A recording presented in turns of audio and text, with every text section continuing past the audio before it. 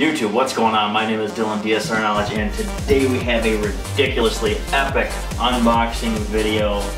As you can see, don't copyright infringe me, you know, don't slay me to death for this Verizon, but I've got your back on my counter because I'm a very lucky individual. For my birthday, my girlfriend got me the Samsung Galaxy S8. That's right, the brand new phone that just came out. We're going to do an unboxing video of that bad boy today. So in this bag, we've got the Samsung Galaxy S8. Let's get this out of the way. This is a case that came with it.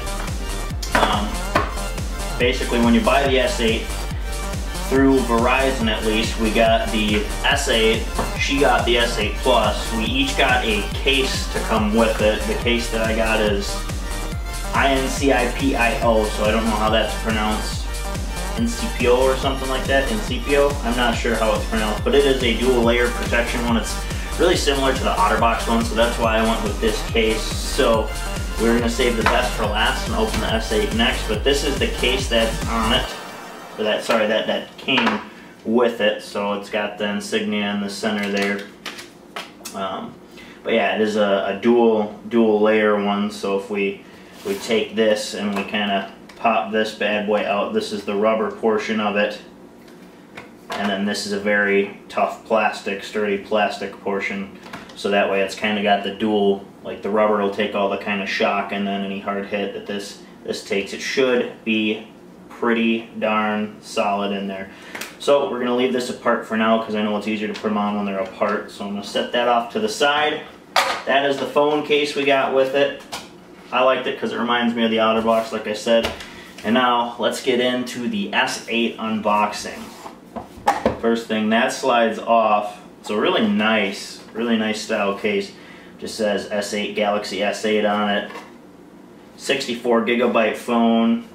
Packing content, Samsung Galaxy S8, pre-installed SIM card, yada yada. We'll get what's into that in a little bit here.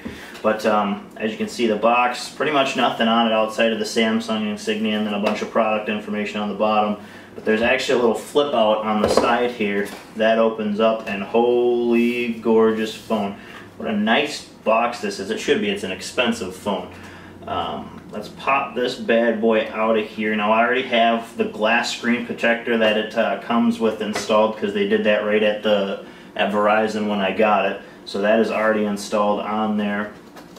Before we pop that bad boy on, we're going to check out underneath this little plate. We've got another small booklet, which on this there's a little tool that comes with it. If I can get this thing out. But this is actually this little tool that comes with it on the back there, plugs into the very top here. It's probably really tough to see on camera, but you push that down, and then on this very top piece, this slides out, and that's got my SIM card, and I also have an external 64 gig Samsung micro SD that I've got in there as well. So I've got all my extra storage that I had on my old phone on there too. So I end up with 128 gigs of storage on this. So this is what the back of the phone looks like. Ooh, it's super shiny. I'm glad I got the case because I know this is going to get smudged up. So I'm really glad I got the case for that. I'll set that to the side there. I'll put this little tool right back in its slot on the back here, so I always have that if I need it. Inside here, I forget what was all in here. Got to meet your phone, a little thing from Verizon, kind of must explain how to charge the phone, stuff like that on there, additional information, terms and conditions, stuff that we probably don't care too much about as long as it doesn't blow up in our face. Important consumer safety information. Obviously I've read that diligently because I'm a good consumer citizen. Alright, what else we got in here? What else we got? So, first thing inside this little box is the wall charger. Let's tear that bad boy open, take a peek at that. So it's just a single USB slot wall charger on it, and it doesn't have like both the prongs are the same size, so shouldn't have any issues with any normal house wall charger for it or other wall chargers you got. They should be fairly similar to this, and I'm pretty sure just about anything works. All the old chargers, as far as the wall portion that it plugs into, will still work with the new USB-C cable. But this one specifically does say on there that it's got adaptive fast charging. So if you use this charger, it should be faster than if you were to use an old style charger, the old wall piece. So it still works with the old wall piece, but you want to use the new ones because they're supposed to be faster. In that it has a couple little USB-C adapters. This first adapter that we're going to pop open here is basically a regular USB, and then it adapts it into a USB-C. So, I mean, if for some reason, like if you needed to put stuff on your computer or something like that, and you only had a regular USB cable and you wanted a USB to USB, then you would plug this in. So you could plug this in the bottom of your phone, get that going. The next one we have, which is super nice, is a micro USB to USB-C. So basically this, and again probably hard to see it, this is the older style, just one generation here for just the micro USB. So it would basically be kind of the little trapezoid type shape there. So this would be kind of like what my previous phone was, a Samsung Galaxy S5. That is what the S5 had. I'm pretty sure that's all the way up until this phone.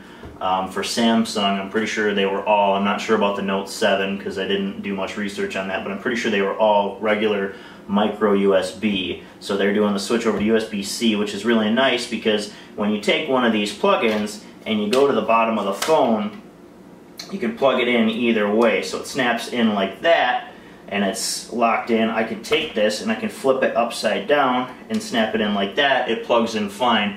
So I'm hoping that will alleviate a lot of the issues we used to see with the cables, where you would get to the point where you'd have to wiggle it just right to have it to where it would actually charge after they would be used so often, because that was a terrible issue that I always dealt with after a little while with every phone of that style USB. So hopefully that alleviates that problem and it makes it a heck of a lot easier to plug it in. When you need to plug it in faster, if you can't quite see exactly what you're doing, it's really helpful to be able to just plug it in either side instead of having to fiddle with which side is up and which side is down. Get back into this box. What else do we have here? This is the new USB-C cable. So it's a regular USB to a USB-C. And this one is directly from Samsung, obviously. So this is the style cable that it comes with.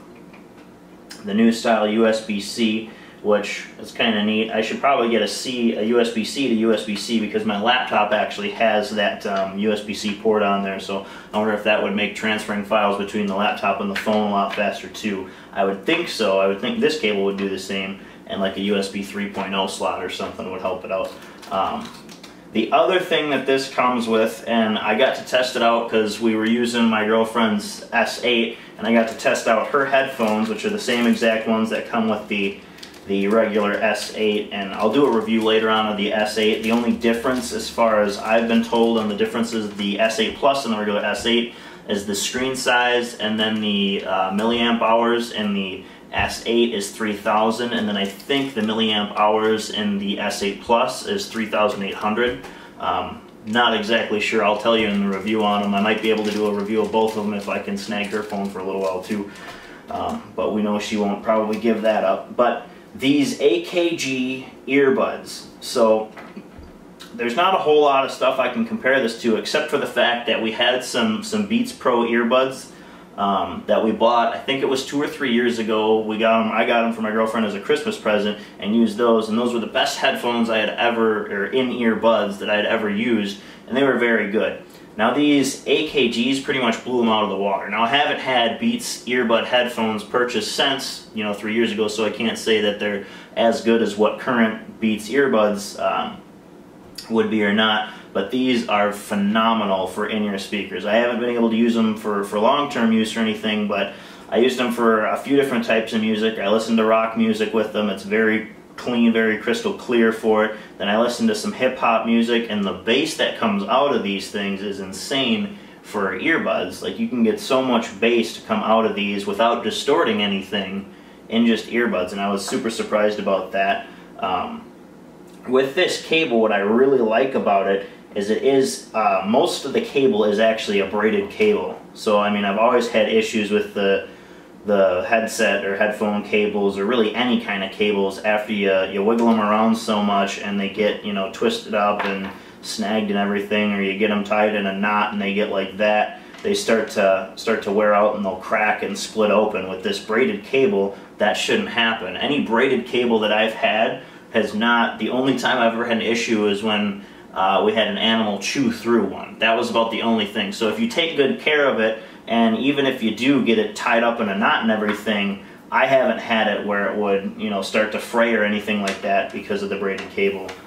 So that's very nice. I really like that. Up here it is rubber, or maybe not rubber, but it's not braided up at the top, so that still might become an issue up here, but again, I won't know until I've had long-term use of them. Also came with different size earbuds in there, so if you've got, I think the ones that are on there now might be a little bit too small. I might have to upgrade them one size to the next level up earbuds for it. But I think that is everything in the package, so we're going to kind of cram some of this back in here and get this off to the side. I'm going to put my stuff back in this box first. Then I'm going to put my phone case, my phone protector on there, and we'll get that going. And then I will power this bad boy up and we will take a quick peek at some of the stuff. Now I have already used this phone a little bit on there and set some stuff up as you're seeing this video.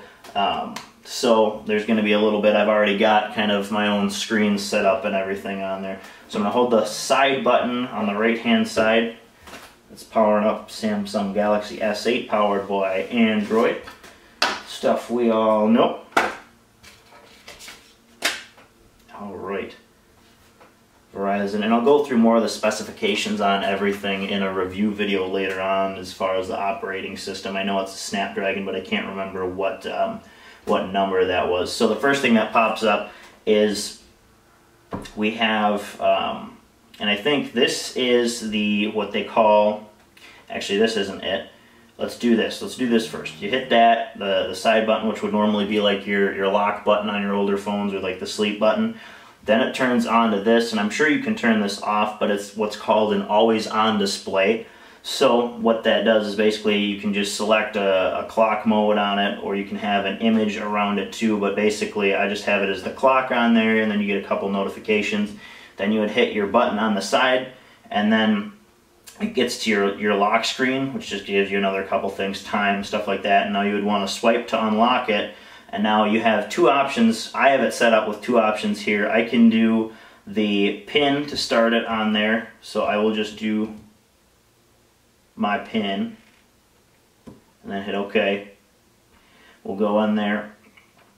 And then everything is super clean. When you first start it off, you might have like the Google browser up there and then some other stuff to the right. I think it was the Google browser, and then it was basically your weather, and I had that right in there. So I changed that so I have a super clean interface when it's just the picture and then my 5, the apps I use most. And then if I want to get to the rest of my apps, I swipe up, and then I have 2 little pages, and I've already grouped everything together that I wanted on there, basically just named by, internet stuff, social stuff, communication, music, vehicle, cinema, photos, tools, and so on and so forth. So stuff like that, just so everything's super, it's not cluttered. I don't have to search through pages upon pages of apps in order to get to where I want. Another thing they have is on this very side, they have this swipe out tab called an Apps Edge, to where you can have more of your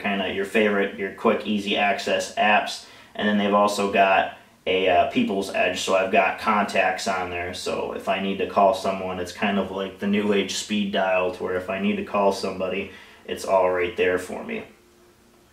So that's that. I'm going to leave that kind of there. I'm going to do a more in-depth review, hopefully later on this week, and then let you guys know what I really think of the phone so far. My first impressions are amazing with it. I've had a great time getting to get to know the phone and everything like that. As far as service goes, service has been great so far with it. And this is by no means a sponsored video or anything like that. I'm not trying to kiss butt for Verizon or anything. This is all just an honest review. It's a phone that, like I said, I got as a a birthday gift, so it's not something that I was paid to review or anything like that, but later on we'll do that. So this is a really cool thing here, and it'll probably be hard to show, but instead of entering my PIN, I can do an iris scanner on it, and I'll try and do this where you can see it. Let's see if we can get that. So we swipe it open, and we'll go to the iris scanner. I'll just tilt it towards my eyes, and it unlocks like that. Now, when I'm angled at it and it's sitting kind of up here like that, it is super quick when I try and do it. I'll try and do it one more time, because I know some people, when they were saying they first got it, that it took too long for them. Basically, it was faster there for me to do it that way than it would be even if I were to try and type in my PIN. So that's really cool. I like that, and the only reason I set that up is because I set up the Samsung Pay on it, which I'll kind of go into a review on that as well when we do the phone review after I've been able to use it. So, as always, thank you guys so much for watching the video. Can't wait to be able to do a review on this phone and maybe the S8 Plus as well. Like I said, there's only a couple differences on them, so I mean, it might not be worth it to go through and try and review both phones, except give you kind of a depth gauge on the size. Oh, I totally forgot. We got some other stuff. This is all that came with it. It also came with a USB-C car charger. I totally forgot to mention that. So we got that in there. And Verizon was doing a deal that with these new phones, the S8 and the S8 Plus, or maybe it was just a smartphone in general, that we got a free tablet with that. So I'll do an unboxing of this. It's an extra unboxing video. Look at that. This one's already turned on. I can't believe the battery life is good in it. Android recovery, so just went into some kind of recovery mode. Just taking the box off, but let's try and pop this out. This is an ellipsis, so I don't know what that is. Let's try and turn this bad boy off for now, but maybe it's dead. I don't know. Anyway, this is an ellipsis tablet on there. I did a little fiddling around with it. It was pretty cool from what I got to use and everything. But yeah, it's a decent sized tablet, and for free, I mean, you can't really pass that up. So that was neat that we got a couple tablets out of it. Maybe something later on I might do a giveaway of either this tablet or other things. I plan on definitely doing giveaways in the future. So be sure to be subscribed to my channel. You know, go check out my Facebook. All the links will be below. All the links will be below in the description of the video. So that way, if I do a giveaway, you can be sure to do whatever you need to get entered into that, and you might be able to win one of these bad boys. So it's definitely worth it. As always, thank you guys very much for watching the video and supporting the video. I don't know where I would be without you guys. It's definitely something I enjoy doing. So I mean, I'm gonna keep doing it. I'm gonna keep grinding videos. We're gonna do unboxings. We're gonna do video games. We got a lot of stuff. I'm starting to do the Here in My Car vlogs. If you haven't seen that, go check that out. Those are kind of neat. Should have another one of those coming out soon. But as always, you guys know it. Deuces.